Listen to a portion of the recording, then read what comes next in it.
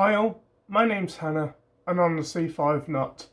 Right, today we're going to be talking about these electronic switches for the hydraulic system on the Citroen C5. I've got one here that's just a standard up and down button, which is very common on the LX and the SX. And also I've got the other model, which is the exclusive one, which has the sports button. So today I'll be talking about, well, basically how to what the wiring diagram is for these. There's no wiring diagrams out there at all about what wire does what, and that's something I'm going to talk to you today about.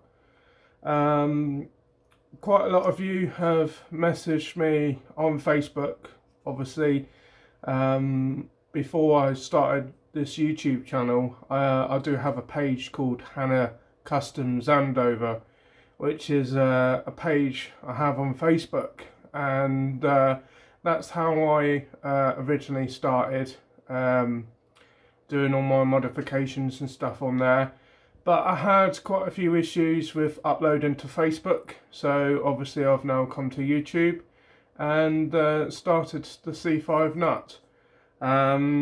So basically what I'm going to do is explain to you people out there about switches and stuff like this.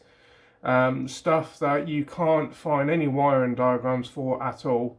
I can tell you exactly what pin does what, and basically if you do what I do, which is make stuff out of random bits and bobs, you might be able to make this be as a part of one of your projects.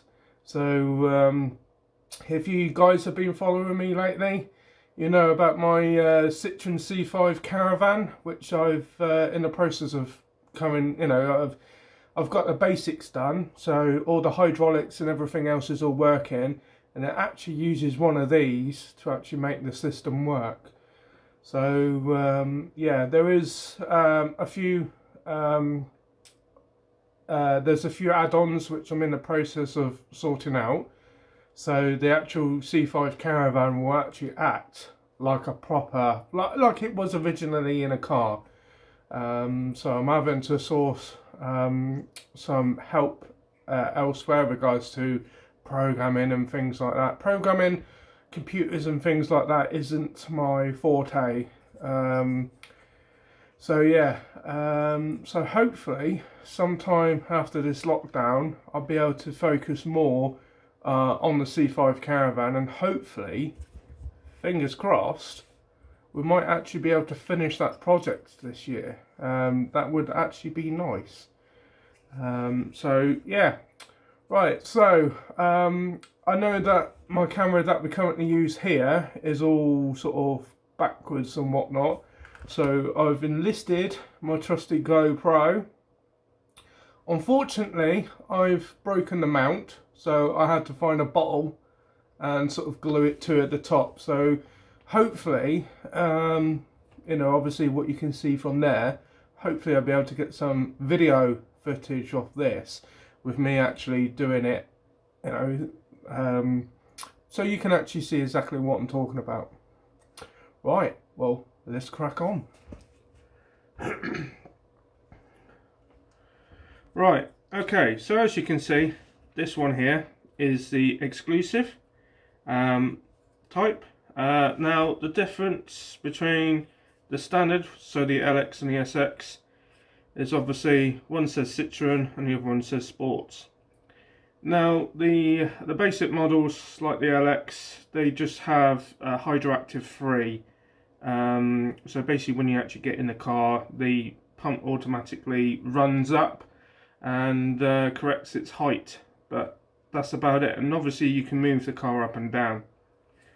Now this one here, the Sports edition, is only on the hydroactive free plus, which involves an extra 2 spheres, and like I said, these are on the exclusives. So what I'm going to do is I'm going to show you this one about what pins do what, and everything else. Right, now I will be uploading a photo, and so the photo will actually show it being upside down, or basically from there to there.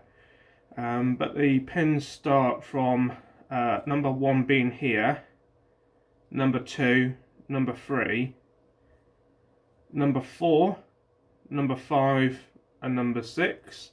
Like I say, I will put a photo up in there.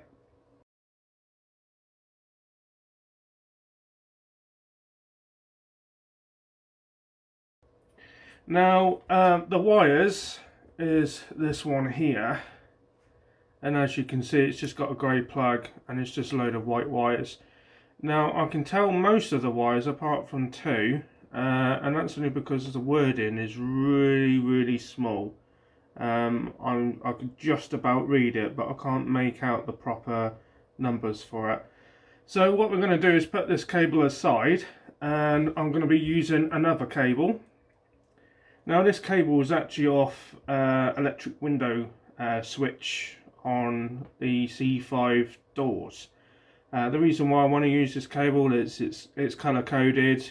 Even though the plugs are roughly about the same, the actual lugs themselves are slightly different.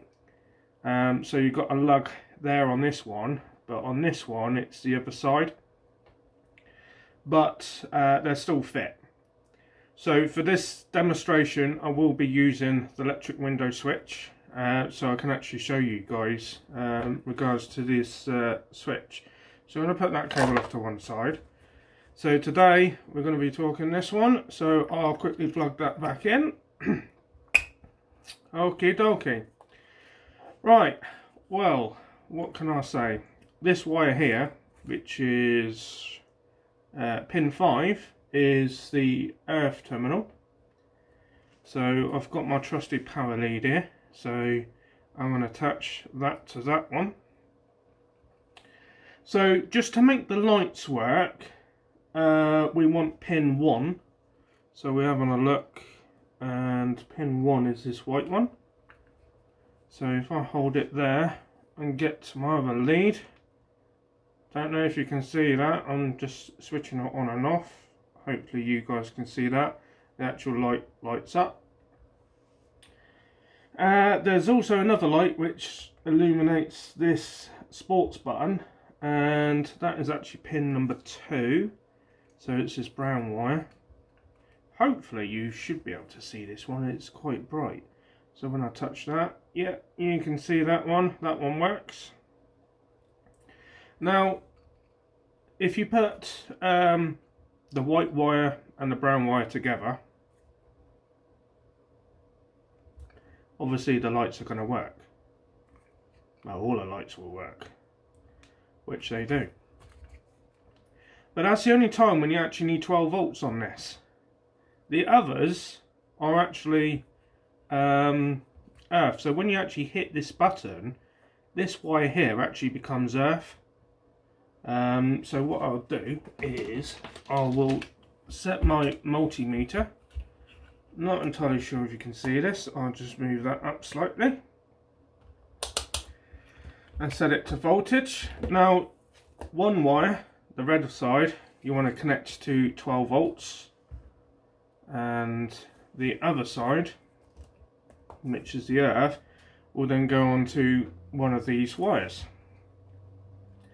So for the up button, to make that work, we want pin 6, which is a grey wire, which is that one there. Now when I press the up button, we should have 12 volts reading on the multimeter, which you can see. Now for the sports button, we want, and I'm just having a quick look down on my notepad, we want pin number 3, which is an orange wire.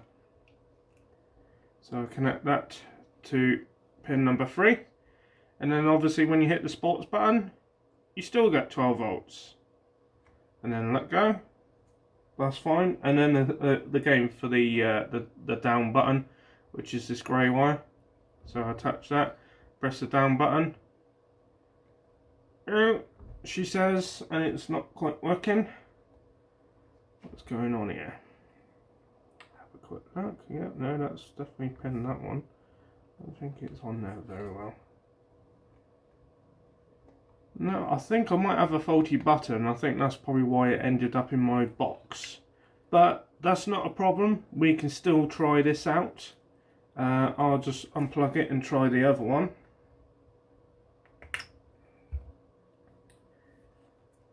So I'll plug that back in. And obviously you can roughly see it's quite faint. I think this one's had it as well, but hopefully... No, that's not having it either. Well, there's a first. Yeah, going. Oh, that's why going bottom up. Yeah. Silly me. I've actually. I should have said the red wire. So put that on the red wire. Push the down button. Yeah, and you get 12 volts again. Right. So, regards to obviously the wiring. If you're going to use this button. You don't need to worry about pin number 2 and pin number 3 because obviously that's what does the sports facility.